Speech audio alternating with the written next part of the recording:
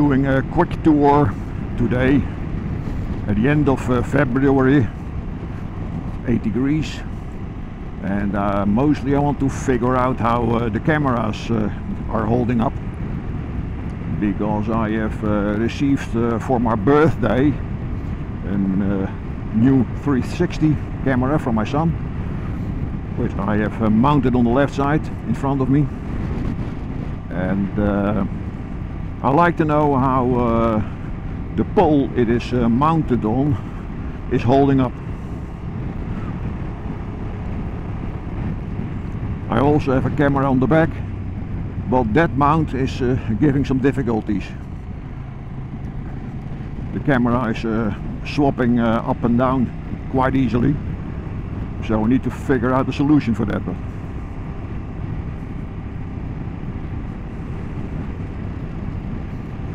The weather is nice, it's dry, which is something, because the last couple of weeks, well, you can say the last couple of months, it has rained almost every day. But now it's dry, so that's nice. And I'm driving right now in the surroundings of Rotterdam, in the direction of Moordrecht and Gouda, which is about 20-30 kilometers from home. And as you can see, the landscape then is already quite beautiful. Also in the Netherlands we do have quite nice landscapes and a lot of water, which is something the Netherlands are famous of.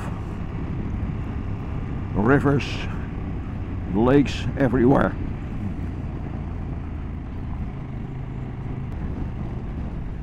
And of course also a lot of speed bumps everywhere.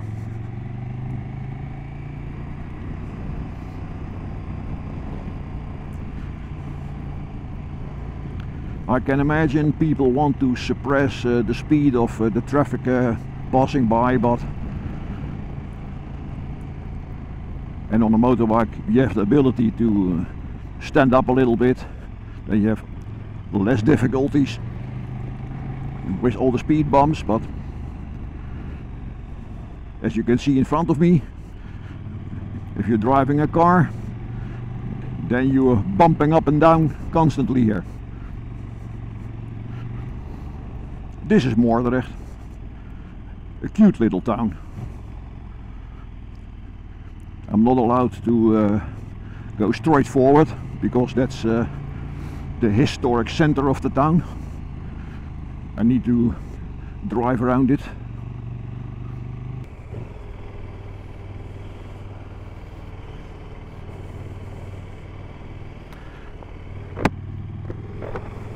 And this is the more historic part of the town, but it's very little.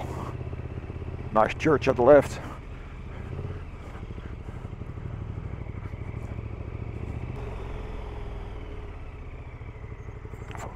Let's check the back camera if it's already shifted down. Yes, it is.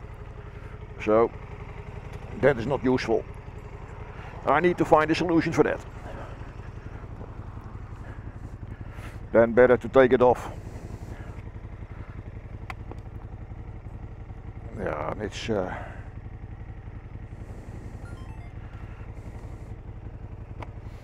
it's not tight enough.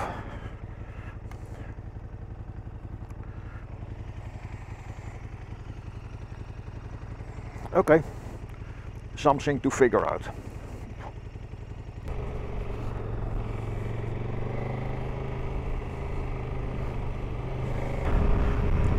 Other bikers are waving at me enthusiastically. That's nice. That's something bikers do, waving at each other. There is an old history for that, going back I think 100 years, where it was necessary to keep an eye on each other.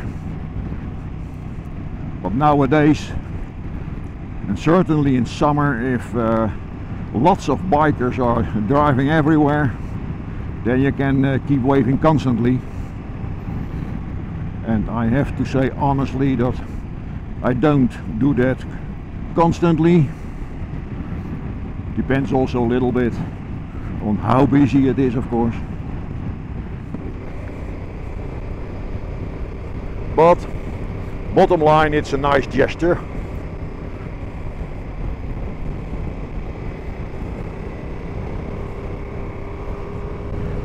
This is a nice part of the area, a nice dike,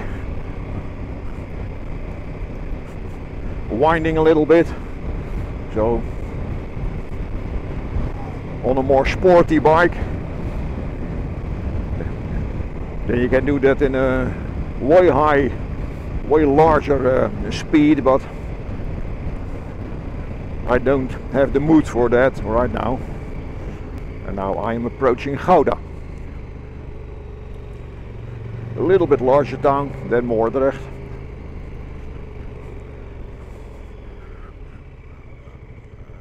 I can choose here.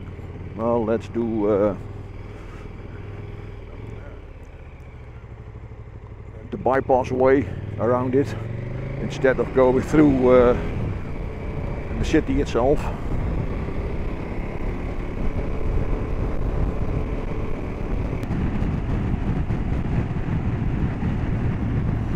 Yeah, this is quite boring. I knew that. So I'm going to switch the cameras off and then can put it on a little bit further on.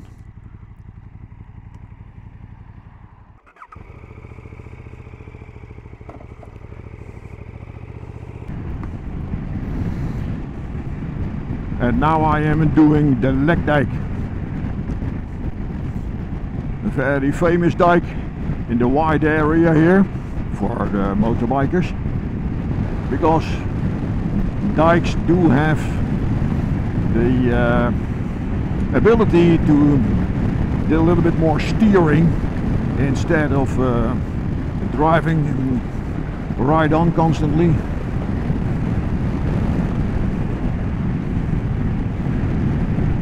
Dikes are being a little bit bendy, which is something motorbikers like to do most of the time, driving bends. Now the thing is on this dike that in February, which is quite today, I'm allowed to do this, but in April, 1st of April, and then the rest of the months in the summertime, the dike is closed only for motorbikers, because a lot of people here that are living aside in all these houses get sick and tired of all the noise being created by bikers passing through. So there is some kind of a lobby going on for a couple of years already to close the dikes in the summertime for motorbikers. And I'm not completely sure if that counts also for this one, if that's applicable here, because motorbike organizations are don't accept it, are protesting against it, and sometimes the judge allowed them that it's not allowed to close the dike, to keep it open for motorbikers. But in this time of the year I'm allowed whatsoever to do this. And as you can see, this is way nicer to ride than doing the highways and driving in one straight line ahead. This is way more fun.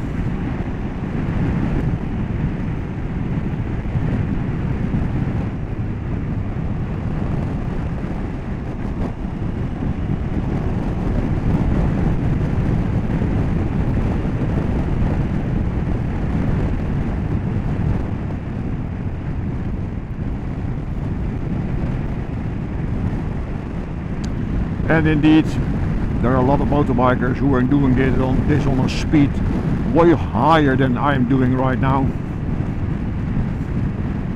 But in my opinion, then it's better to book a day on the circuit because then you are allowed to do whatever you want.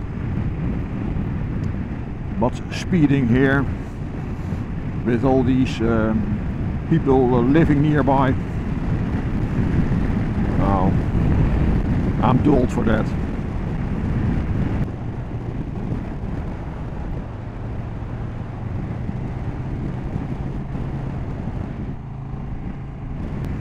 It's a nice guy. He let me passing through. I'm not. Oh, I see on the Garmin that I'm allowed to do 60 kilometers an hour here, and that car driver was doing less, but he let me pass through, so really nice.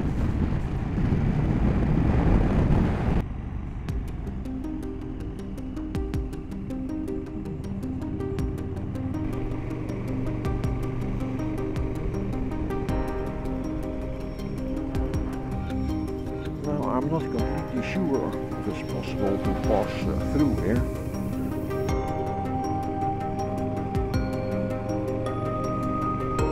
Could be that it's not possible, but I need to turn around, but let's see. And back on the dike again.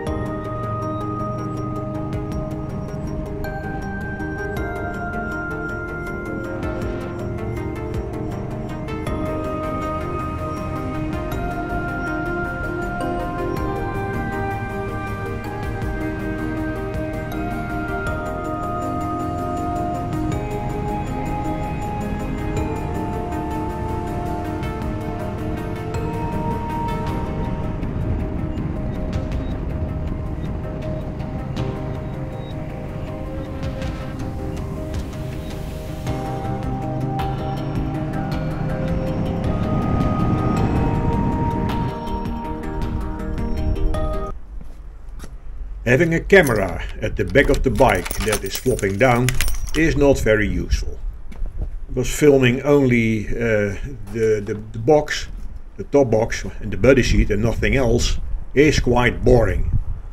You have seen that in 2 seconds and then you're done with it. So I need to find a solution, and for that I drilled a hole in the back of the mount, in the head of the mount, and put a little screw in it to fix it completely. And now I have something that is tight, not flopping down, and now I can film everything I want.